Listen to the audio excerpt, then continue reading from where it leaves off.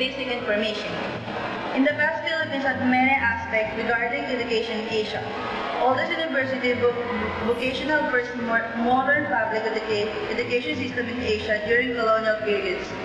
Filipinos were among the most educated people in Asia. However, Philippine education is slipping behind Asian countries as its failure to educate 1/3 of its elementary aged population. During the period of governance by the U.S., education in the Philippines changed radically, modeled on the system of education of the U.S. of the time. After gaining independence in 1946, changes in the U.S. system were no longer automatically reflecting in the Philippines.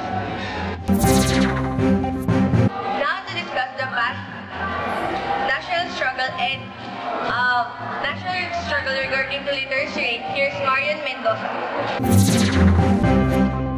Education has been one of the emphasis of the government in the national struggle to meet the needs of society. Children were given more vocational training and less academics by their parents and tribal tutors.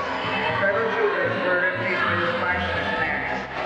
Today, after several colonial rules and after major changes implemented in the Philippine educational system by the passage of several laws, education in the Philippines is improved a great deal.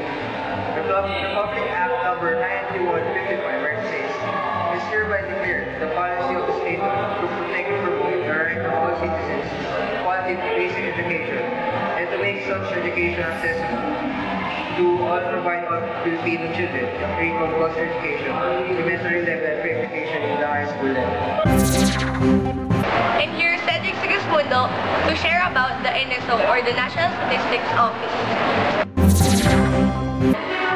ARM had the lowest average family income and plurality of country's lowest functional literacy as a rate, as well as 62.9%. Areas possible literacy rate as low and low family income were found in Eastern Visayas 76.7%, Zamboanga Peninsula 74.8%, Davao 77.8%, and Zocasargen 77.1%. And here's my very sexy colleague, Tuban, to discuss about Jarius' statement. Philippine Star columnist Jarius says that poverty rate only reflects changes in relative prices, not changes in underlying income or wealth. Considering this, the Philippines is an adult of high-income class, an island of middle-income class, and a vast sea of low-income class. This has been the case since 1960, when the country had a 27 million population and 4.4 million families. As it was in 2000, when the country grew to 76.5 million in 15.3 million families.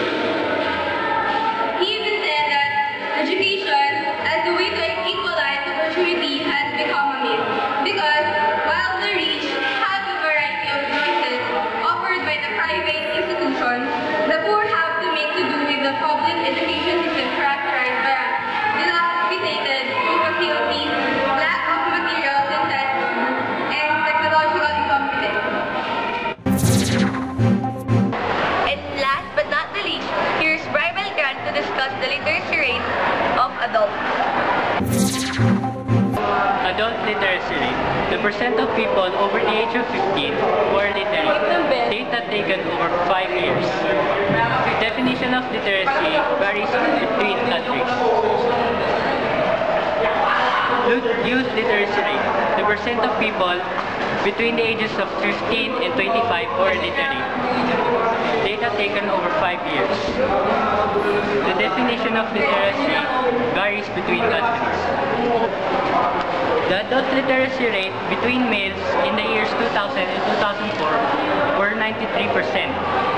However, while the female is 93% also, making a total percentage of 93%. The youth literacy rate of male between the years 2000 and 2004 were 94%. The youth literacy rate of female was 96%, making a grand total of 95% between the years 2000 and 2004. And now we're come to the end. Oh, tapos na.